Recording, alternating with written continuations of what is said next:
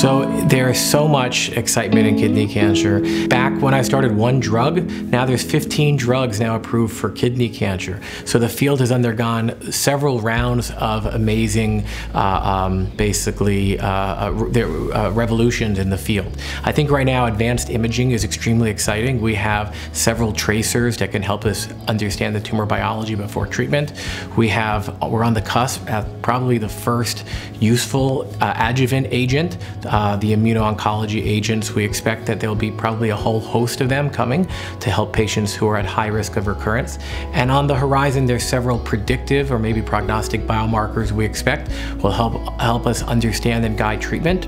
We've been very envious of our colleagues in breast cancer and prostate cancer, where we have molecular guided diagnostic tools which can help us understand recurrence, help us predict who's going to be best treated with one drug or the other. I think in the next year or two, we're going to start to see these kind of hit the market as they are in development from several companies which have a track record in this space.